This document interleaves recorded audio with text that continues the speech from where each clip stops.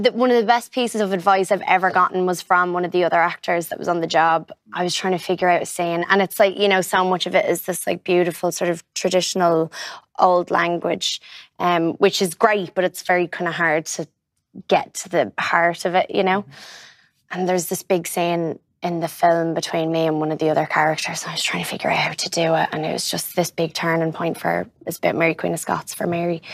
And I was talking to one of the other actors, and he said, you know, basically what it comes down to is you just have to talk like a human.